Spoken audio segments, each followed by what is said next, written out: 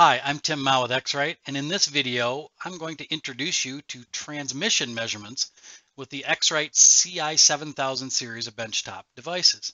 So we'll take a look at the transmission kit that's required to do these transmission measurements, the components within that kit, how each of them is used for various types of transmission measurements. Then we'll take the kit and use it with a device to actually set up, calibrate, and take some transmission measurements. And then finally, we'll take a look at the laser targeting that allows us to see where the transmission measurement will be occurring. So let's get started.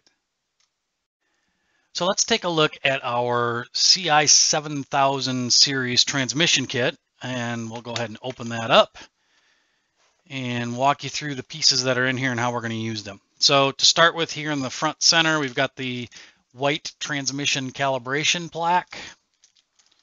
We've got the black blocker, we call it.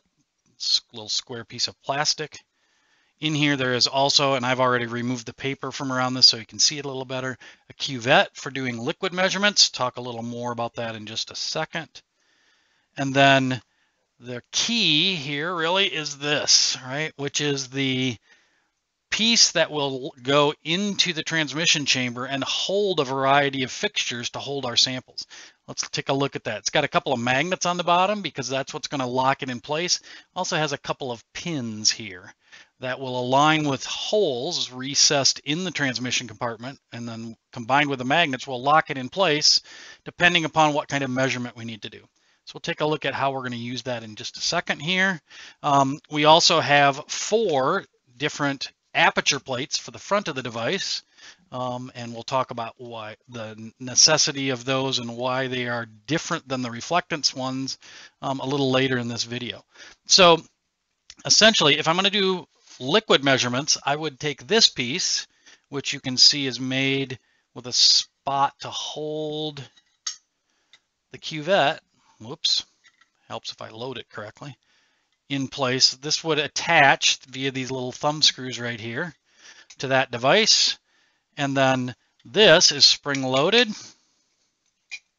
to slide things back and forth. So if I need to slide it out to pull the sample, the cuvette away, and then the spring will cause this to come up against a stop where we know we're in the same place every time for a measurement. Okay, so that's for measuring liquids with a cuvette. Likewise, I'm going to use that same fixture, this, if I'm going to do what we call film measurement, which might be something that's in shape like this plastic square. It might be a piece of plastic film, anything like that. I've got essentially 4 different sizes. I can show you that really easily, like this. Okay. Those are the 4 different apertures. You can see the different openings inside of those. Move them around a little bit since it's black on black. It's a little hard to see. You can see the different sizes of them. So there's 2 for each, because what will happen is one of them, these are both the 25 millimeter, for example, one piece is going to connect down here and sit against the sphere, for example. The other piece is going to connect here, and then the spring load will cause these 2 to behave like a clamp and hold the sample in place, with the opening just the right size for me to do my 25 millimeter aperture. And of course, we've got the other sizes, both pieces. So if I was going to do the other extreme from 25 mil, and I was going to be doing 6 millimeter, I'd have this piece and this piece coming together to hold the sample in place to do the measurement of a very small area. So those are the components inside of this kit. So let's move on and take some of these and put them together and actually do some measurements.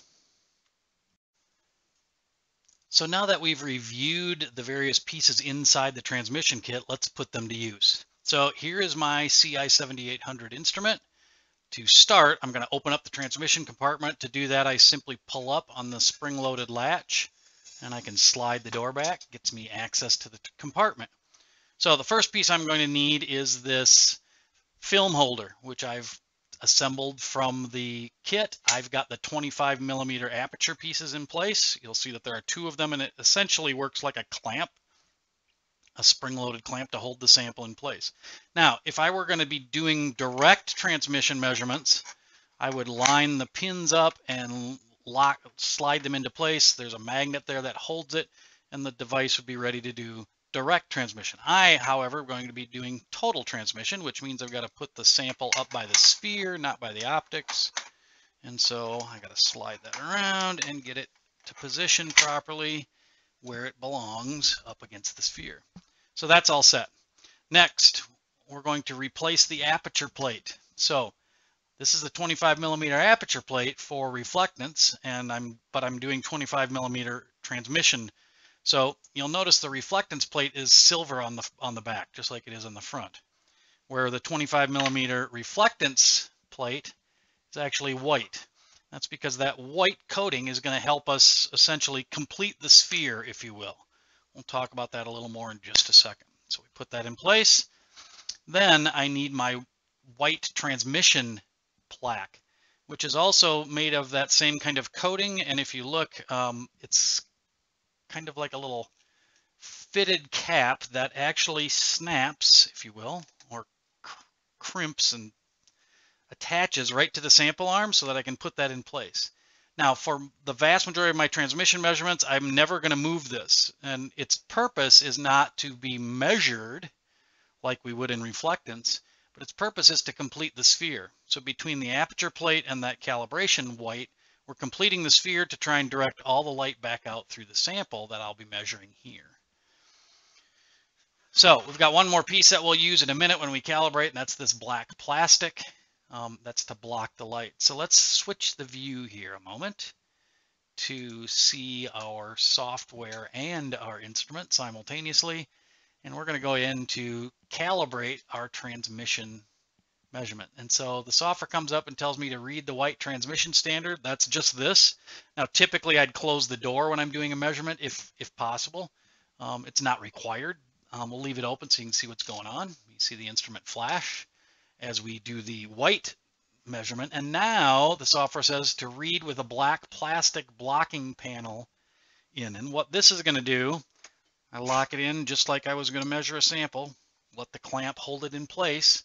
It's going to prevent any light from passing through so that we can see what a zero calibration looks like. We go ahead and take that measurement, that calibration, and our calibration is completed. So now we're ready to take measurements. So I'm going to open the clamp up, take that black plastic out, and I've got two different samples I'm going to measure just to give you some examples of how this might work. First is literally the blue plastic bag. It's from the sample kit, the transmission kit that one of the aperture plates was in.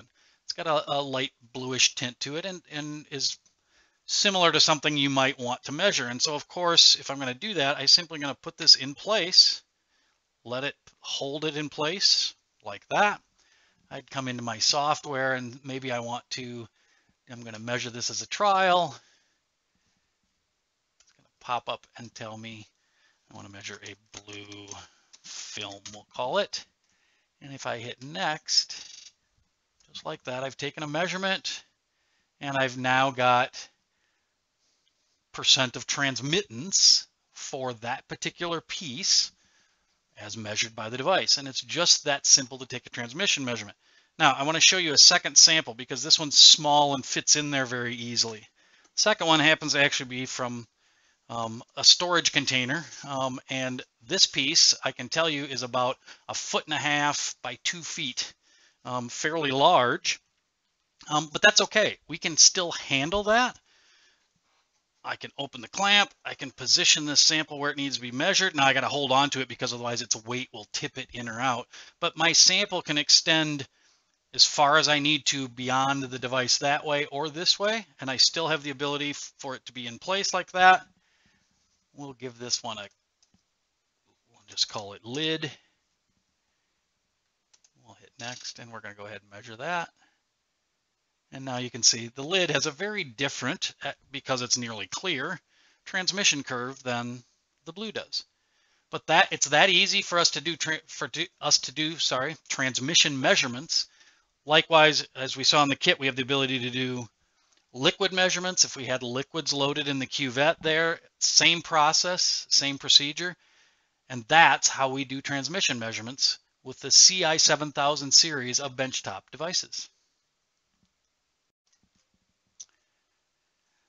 So now I want to briefly show you the targeting capabilities of our transmission measurement. And to do that, I'm going to use this large sample again. I'm just going to set it in here. It's not actually like I would measure it, but I'm holding it at an angle like this so you can see it. There's a button on the front of the instrument that has an eye, what looks like an eyeball kind of image on it. If I press that, it's going to turn on a little green laser light that you'll see illuminates on the sample right here where the measurement would be taking place. So if I have a sample in place, I can hit that button. The green will highlight where the measurement is taking place, regardless of where the sample is sitting, whichever type of transmission measurement I'm doing. And I can be very sure that I've aligned things properly before I do the measurement. And I just simply press the button again, and it turns the laser targeting light back off. So that concludes our review of the transmission measurement capabilities of the Ci7000 series of benchtop devices. Hopefully you found this helpful. We also have additional resources available to you. You can see them here.